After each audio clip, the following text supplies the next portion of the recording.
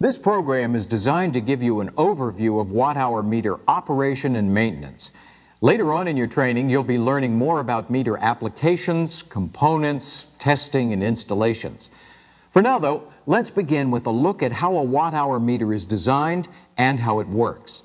For our purposes, we can say that a meter consists of 6 basic parts: the cover,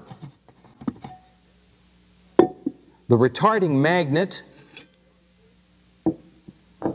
the register, the rotor assembly,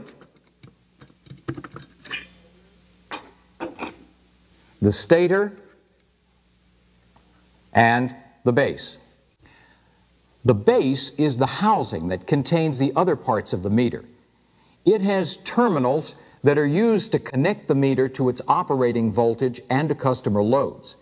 In most cases, there's a glass or plastic cover placed around the base to protect the internal parts and still enable the meter to be read.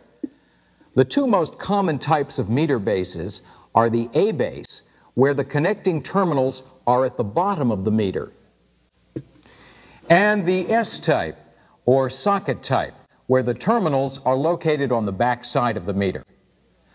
The register is made up of the meter dials, which are connected to a set of gears. The register is the part of the meter that records the amount of electricity used. The rotor is the disc that you see here.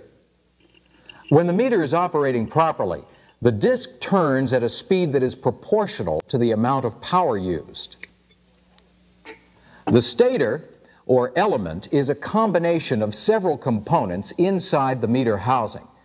To get a closer look at the element and to see how a watt-hour meter operates, let's look at the inside of a typical meter.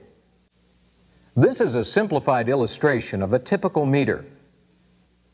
Basically, a watt-hour meter is a small AC motor. In this meter, the stator consists of a laminated steel core, a voltage or potential coil, and a current coil. In operation, the rotor or disc turns in proportion to the amount of power being consumed. The number of times the disc turns is counted by the register, which is a set of gears that operates the meter dials.